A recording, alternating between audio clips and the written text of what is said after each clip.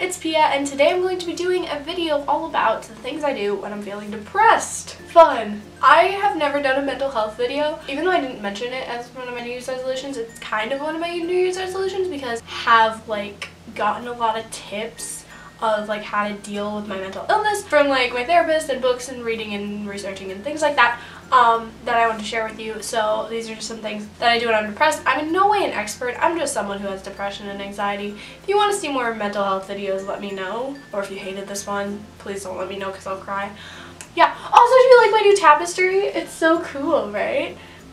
Anyway. But without further ado, we're going to get into the things that I do when I'm feeling depressed.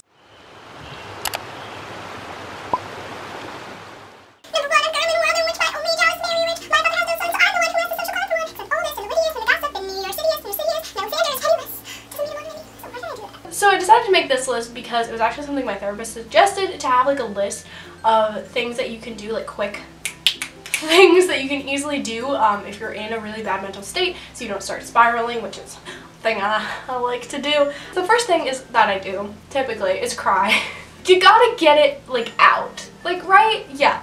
Better out than in, I've been told. I had this one assembly in 5th grade, and it was all about this balloon in your chest, so if you're feeling really bad, it starts to expand, and then you keep it in, and then it pops eventually. So you don't want it to pop all the time, so you just gotta let it out. If you're feeling bad, go home and cry for a long time until you can't cry no more. And it's really good. It's kind of relieving, actually. I mean, that's my thoughts. Another thing I like to do is sleep / take a nap. I typically cry when I'm in my bed, and then I just sleep after that. It works really well because then you kind of wake up and you're kind of it's like a restart, reset. You typically, or at least I am, in a better mental state, and I'm not as irrational after I've taken a nap or something. So I think that works really well. Another thing that I like to do that is kind of a reset, sleeping, if you don't want to sleep or you can't sleep, is to take a shower. Not only does it make yourself clean, obviously, but it makes your soul clean. That was so cheesy, I'm sorry. It's actually a really good thing. It can kind of wake you up again, get you out of that mental state and reset your kind of brain, and it works well for me. It's cool. Yeah. This video is so bad. A thing I like to do when I'm not feeling so great is to read, read a little bit. It also helps, for me at least, to read a book that maybe I've read before, or one that I really identify with and that can help me and make me happy, and I can get immersed into the story and not think about my own problems, think about the character's problems. It's a good thing. A book that I typically like to read is Girl Online, just because I've read it 5 times, and it's just so sweet. And the main character also deals with anxiety, and there are other books, or if I'm just in the middle of a different book, it doesn't really matter. Just picking up a book and reading and immersing yourself into something that is not your problems in your life and whatever is going on in your head is very great. Going along with that, watching TV can really help me. I don't know if I want to help you. None of these might not help you, but I try. Watching TV, whether it's a drama or a comedy, you might think you shouldn't watch a drama, but I find it really helpful because, again, you're immersed in someone else's problems and they seem so big in comparison to yours, and yours kind of diminished. Because one of my favorite shows is Gossip Girl, and it's so the characters have so many problems, and it's so funny to watch because they're just Manhattan's elite, and they're my God, I didn't get invited to the party, and it's this gala with money. I don't know.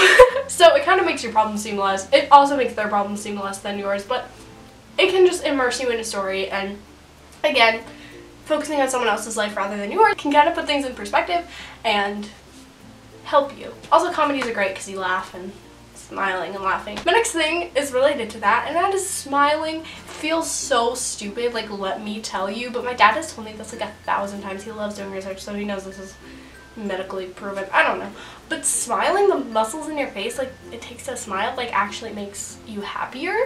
It's so stupid. It's so stupid. But if you force yourself to laugh, force yourself to smile, it can eventually help you actually be happier.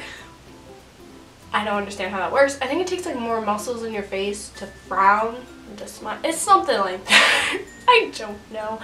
but it actually works. Like, it's stupid, but it works. Another thing I like to do is color or watercolor. I have a ton of those like adult coloring books that are for like mental health and stress and things like that, and I love them so much. Just like focusing, again, like just you have to take your mind off of it in some way, which helps you. This is what my therapist said. I don't know.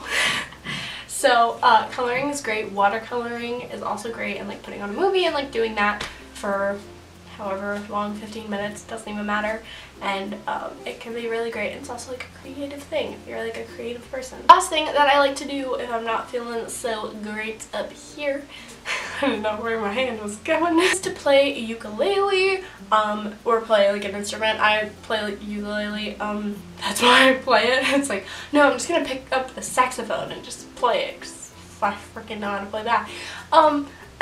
It can be really beneficial, just like distracting your mind, playing a song, singing. Music's good, maybe. I'm making this up. And you can play some happy songs, some of your favorite songs, and just like focusing on the music is so great. I don't know what I'm doing right now. I look like I'm spazzing out. That's all for this video. It wasn't that great because I like just talking about things that I do, and it might not work with everyone. But I hope you found this video helpful. Again, like, let me know. That's what I do, so if it doesn't work for you, I apologize. But I thought I could give you some ideas, because it's good. That's all for this video. I hope you enjoyed it, and I will see you in my next one. Bye!